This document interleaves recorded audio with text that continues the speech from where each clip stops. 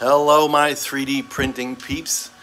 Those of you who work with dry boxes to keep your filament safe from humidity and moisture using silica packages, there will come a time that your silica packages will absorb too much moisture and become less effective.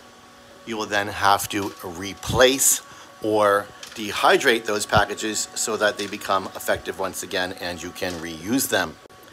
I am sitting here with this awesome little food dehydrator that I got at a local thrift store.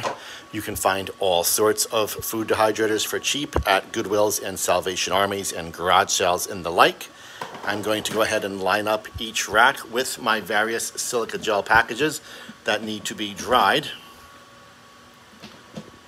so I can go ahead and reuse them. I'm going to set the temperature to about 120 and run this for about 2 hours so I can dry my packages and go ahead and reuse them.